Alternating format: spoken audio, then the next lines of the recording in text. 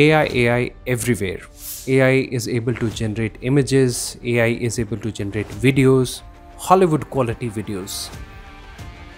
This is called as generative AI. It is built on transformers architecture.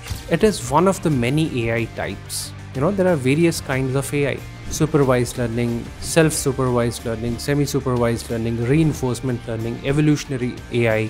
There are various kinds of AI still being researched. So this AI where we see images being generated, videos being generated, is generative AI. Now this AI has limitations.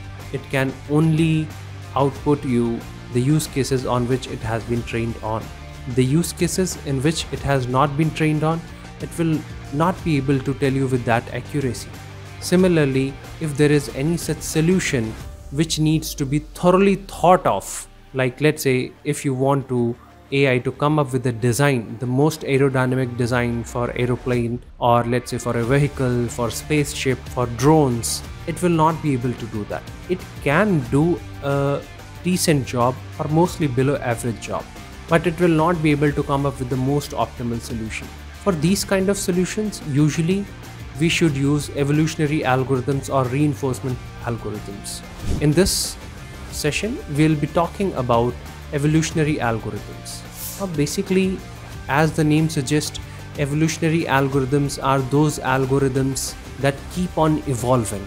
These algorithms basically come up with a solution and they test if the solution is optimal or not, and then if not, it will keep on searching for the most optimal solution till it does not arrive to that solution. And like the name suggests, evolutionary algorithm, it has been inspired from nature.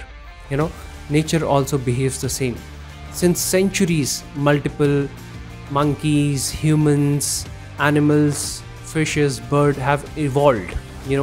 They have let go some of the features and they have added on some of the features. The features that are being used, they get evolved into their offspring, and this is how evolutionary process takes place. Well, now as we talked about that, all of these tools like ChatGPT, Gemini and Midjourney, they have been trained on huge amount of data. They learn patterns, and then when you give them a prompt, they will return you those outputs, but that will be in like synchronization with the pattern they have learned. Now if you want to generate designs for your bedrooms, or let's say furniture design, if generative AI has been trained on these kind of use cases, it will be able to come up with those designs. However, if it has not been trained, it will not be very efficient on that.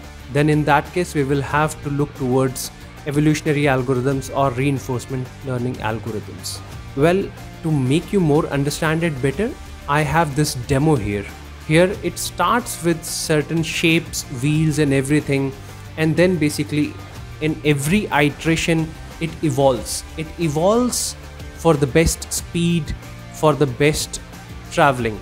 Now this is just an example.